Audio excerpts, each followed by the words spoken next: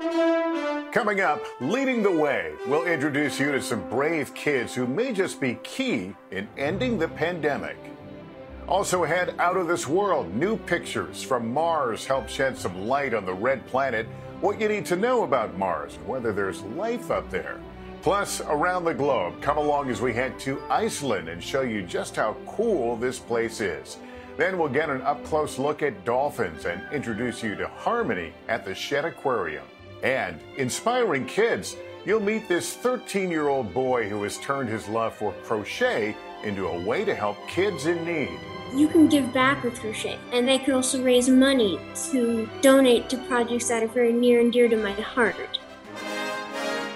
This is NBC Nightly News, Kids Edition. Welcome to Nightly News Kids Edition. I hope you're having a great day. I'm Lester Holt, coming to you from my New York City apartment. We've got a really awesome lineup ahead. We'll take you to Iceland and then go all the way to outer space. We're covering a lot of territory today. Then we'll put you to the test in honor of Women's History Month. Plus, they're back. I'll have to introduce you to my enforcer.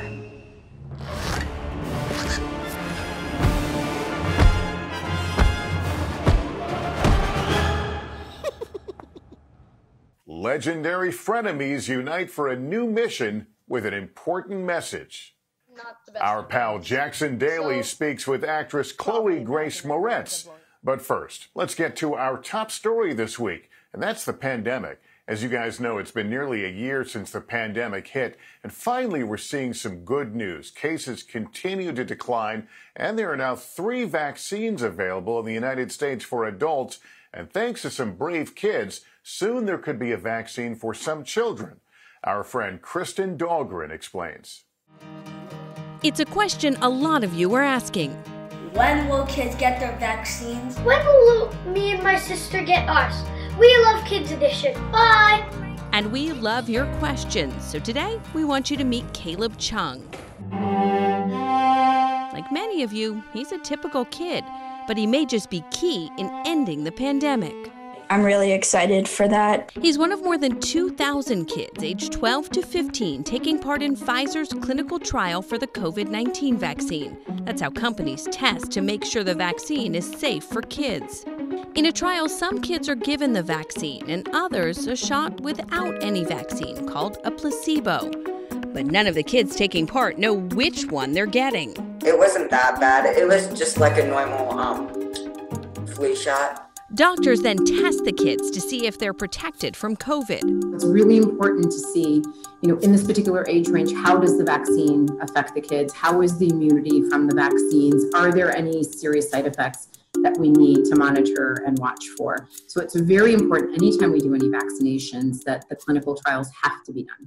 Sam and his sister Audrey are also in the trial. You might go through all this and not even get the vaccine. But in the end, it's really helping science. Since children are usually smaller than adults, the trials help doctors know how much vaccine to give them. If children are protected from COVID without serious side effects, the vaccine should be approved for children. Once trials are done for 12 and up, younger kids will be tested. For kids 12 to 17, it looks like they can get their shots starting this summer. For younger kids, it looks like the fall or maybe even early 2022.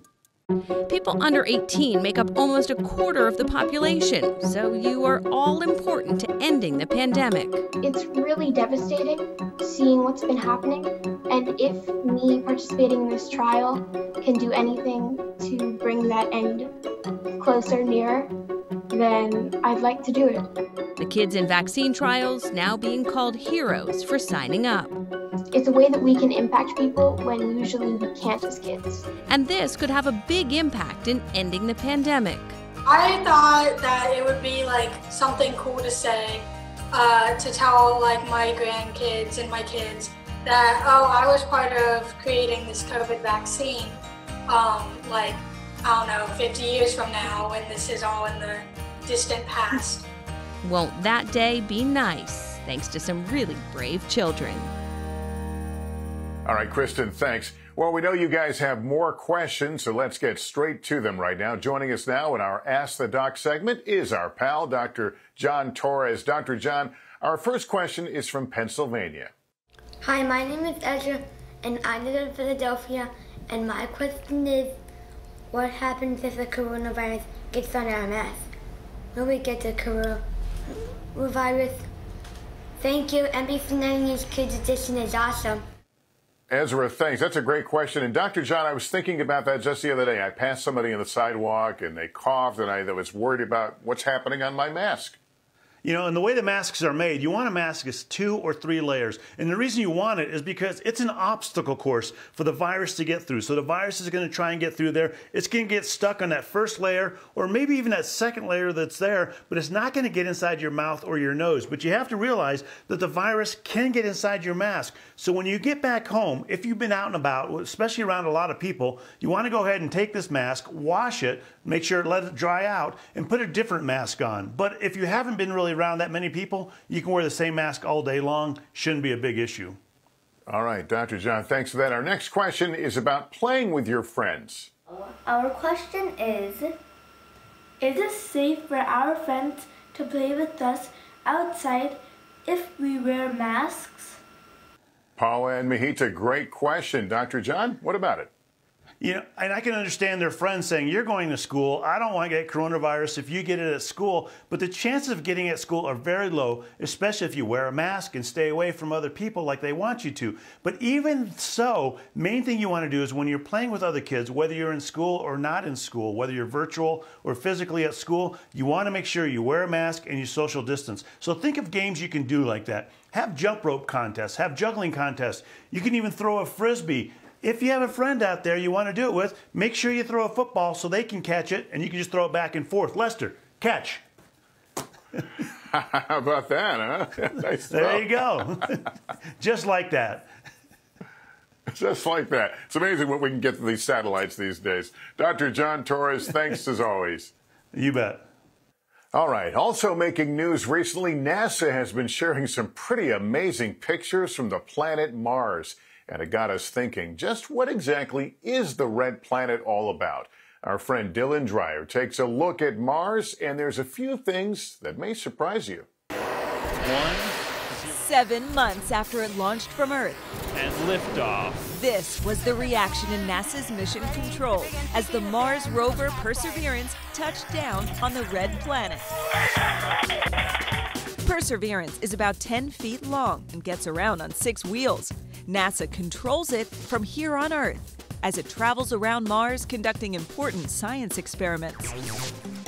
Mars is the 4th planet from the Sun. It's about half the size of Earth and has about 1/3 of the Earth's gravity. That means if you weigh 100 pounds on Earth, you'd only weigh about 38 on Mars. Right now, it's a dusty, cold desert world, but scientists think it once was warm and covered in water. What did it look like back then? That's a great question, because when you see Mars today, it looks dry and dusty and red. You see all the red dirt everywhere, all the red dust. But in the past, we actually know that it was warmer and wetter. It probably had lakes and rivers. And that's why they send Perseverance there, to search for signs of ancient life. Billions of years ago, when it was warm and wet, there were probably little tiny microscopic organisms that started to form. So we might be able to find those little fossils and see them. If scientists do find life on Mars, it might mean there's life on tons of planets all throughout the universe. And if they don't, it could mean the abundance of life here on Earth is very unique.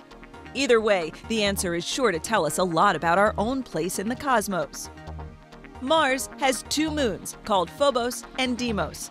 It also has the largest volcano in our solar system, called Olympus Mons. It's more than twice the height of Mount Everest, and you could fit all of the islands of Hawaii inside its crater. The average temperature on Mars is a freezing -81 degrees. And get this, the average Mars year is about twice an Earth year because it takes longer to orbit around the sun. Let's say someone was turning 5. How old would they be in Mars years? So if someone were 5 years old on Earth, they would actually be just a little over 2.5 years old on Mars. NASA is working on plans to send humans there as soon as the next decade, the 2030s. In the meantime, the Mars rover is helping scientists get closer to answering one of the biggest questions in our universe. Is there life on Mars? All right, Dylan, thanks very much for that great information. And for space nerds like me, that was very cool. Hey, we want to turn now to a new series we're launching on this show called Around the Globe. The idea is we take you to different countries, we introduce you to cultures and kids from all over the world. Our friend Carrie Sanders starts us off with our first profile, Iceland. And this one is pretty cool. Iceland is stunningly beautiful. It lies far north in the Atlantic Ocean, near the frigid Arctic Circle, home to glaciers and active volcanoes. This country, about the size of Kentucky, has a population of only 355,000, including some students we met over Zoom. My name is Kerry, and I'm in Fort Lauderdale. What's your name? Jag heter Simon och jag I Landakotsskola, jag är ballet och jag markar vinkoners. Translate that for me. What does that mean? My name is Simone. I go to Landakotsskola and I practice ballet and I'm very friendly. The Icelandic alphabet looks like the one you know, but with 10 extra letters. Kids there also learn English in school, which makes it easier for students at American Heritage Schools in Florida to ask a few questions. Hi, my name is Ashley Knapp, and I go to American Heritage. For fun, I like to read. What do you like to do? Basically the same thing, but I like to go to the pool and swim a few laps. My name is Shiv. I love science and reading about machines. What do you like to read about? I like to read about deep stories and that are real. One of our favorite snacks here in the United States, potato chips. But in Iceland, their favorite is this. That's called harðfiskur in Icelandic. And if it's translated on English, it's called hard fish. But it's not actually very hard. It's just dried up fish that you eat out of a packet. Here's a trivia question about Iceland. Are we on a continent? Are we on an island? What are we on? Right now, you're actually standing in Europe. If you move maybe 40 kilometers this direction, you'll be standing in North America. We asked our NBC News friend visiting Iceland to take us to the actual dividing line. I'm Sarah Harmon in Iceland. I'm here at the bridge between the continents. Over here is the North American plate. This is the Eurasian plate. Each year, these two plates drift a little further apart, about an inch each year.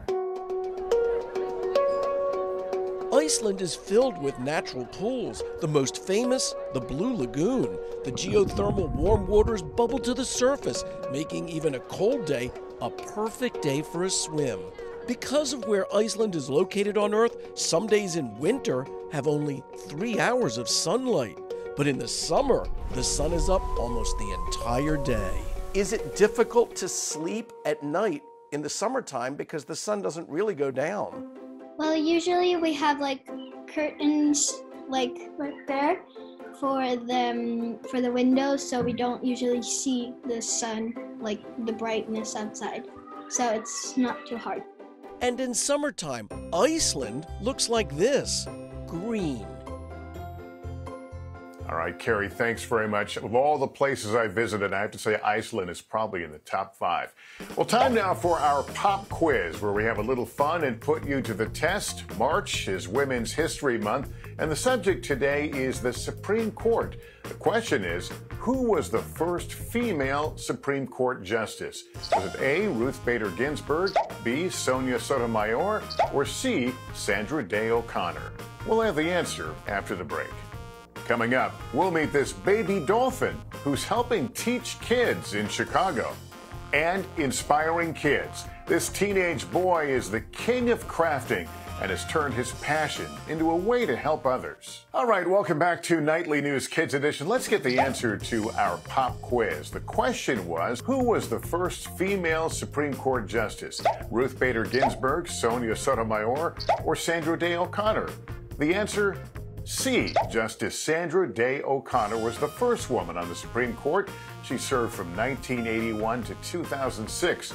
She was appointed by President Ronald Reagan. Well, March marks the start of Dolphin Awareness Month. Did you know there was such a thing? And at the Shedd Aquarium in Chicago, they're partnering with classrooms across the city to learn about these really intelligent creatures. Our pal Kevin Tibbles got up close and personal. It's playtime at Chicago's Shedd Aquarium. And while the older dolphins tear it up, there's a new kid on the block making a splash. Her name is Harmony.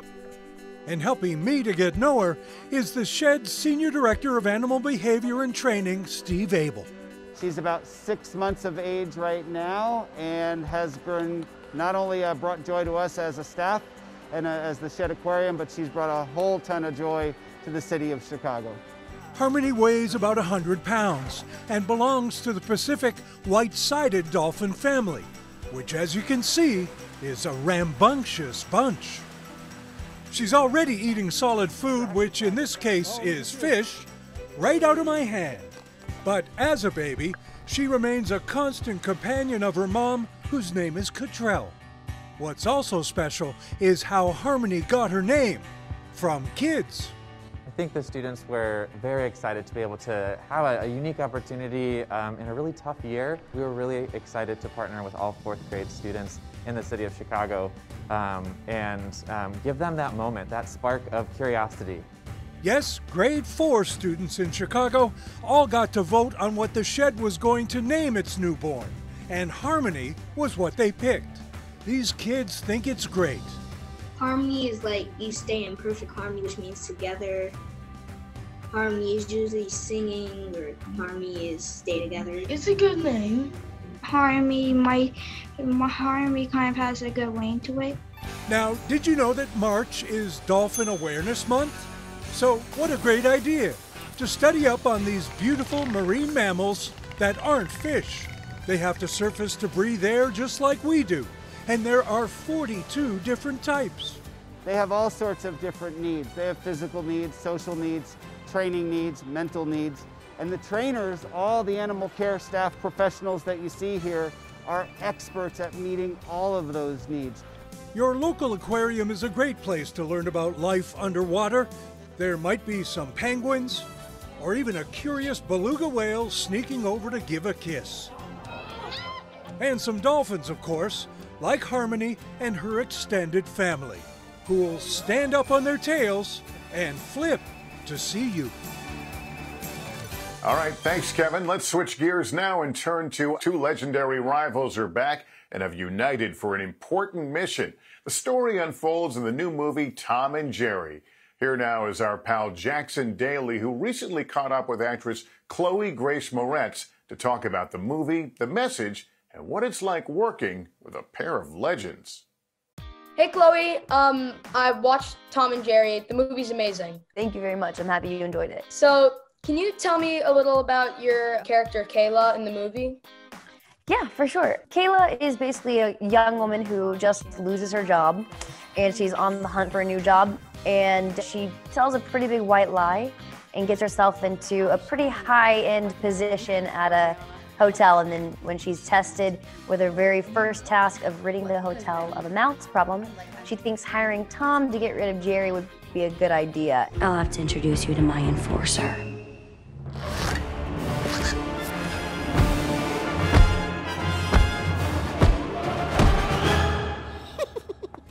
What was it like, because Tom and Jerry are animated, what was it like acting in front of nothing?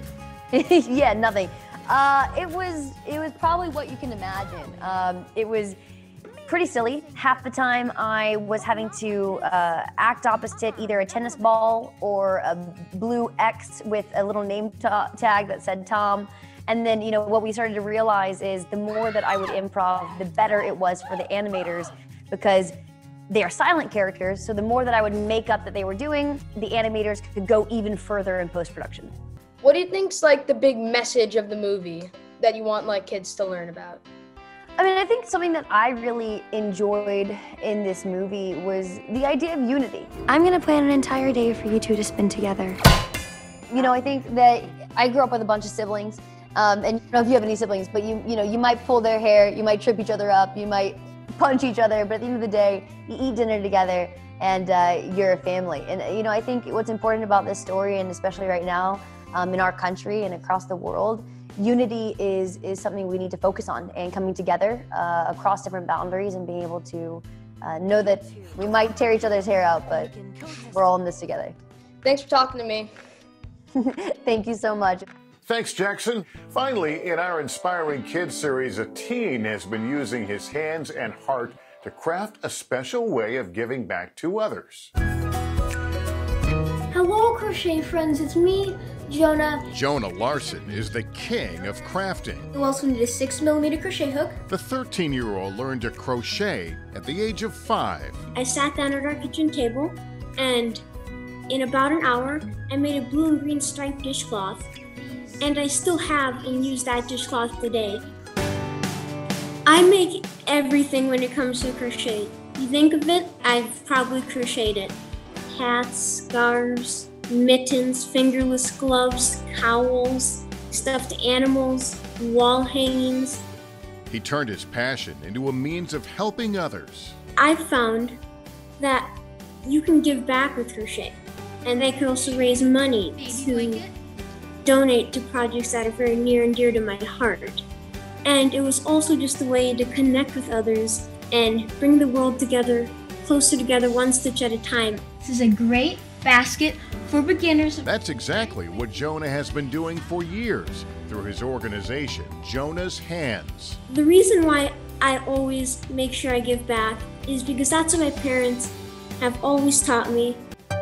Adopted from Ethiopia as a young boy, Jonah has been devoted to helping kids in the community where he was born by selling his crocheted items and leading a successful GoFundMe campaign.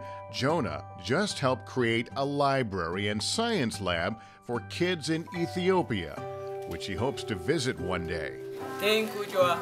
We love you. I'll be able to see a library and a science lab with my name on it and know that I helped to give those kids a chance to read and dream and be successful.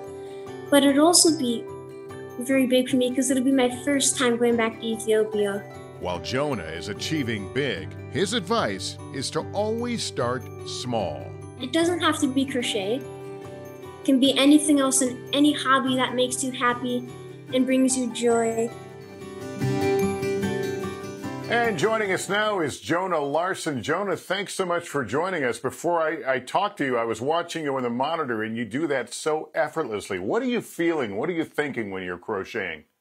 When I'm crocheting, I don't even have to think about it. It's because I've done it for 8 years. My hands just know what to do, and they go off on their own, and it just is so calming and therapeutic as the yarn glides over the hook. It makes that slight whirring sound that just totally pulls you into a different world. Oh man, that's terrific. I know you haven't had a chance to visit, but you've seen the pictures of the library and lab that were created with your help. What does it make you feel like to see it up in operation? This seems like the obvious thing to say, but it makes you feel proud. But what it really makes you feel is the need to do it again, because after you help someone, and in my case, you know that you helped give kids an education in a library and a science lab, the feeling that you get is greater than what you're giving, and it makes you want to do it all over again. So I think it's a really nice cycle of the thought process behind giving back to others. Yeah, that's such important advice. But it's like it's a lot of fun to watch you do that so effortlessly, and I think you're going to inspire a lot of kids. Jonah, thanks so very much, and keep up the great work, okay? Yes, thank you very much for having me on. Crochet away, friends. Well, that's going to do it for us. Before we go, parents, just a reminder, if your child has a question about any topic, email a video to us at nightlynewskids@nbcuni.com, and we'll try to answer them in an upcoming show. And just a programming note, you can catch a new episode of Nightly News Kids Edition every Thursday on NBCnews.com and YouTube. Thanks for watching, everyone, and remember, take care of yourself and each other.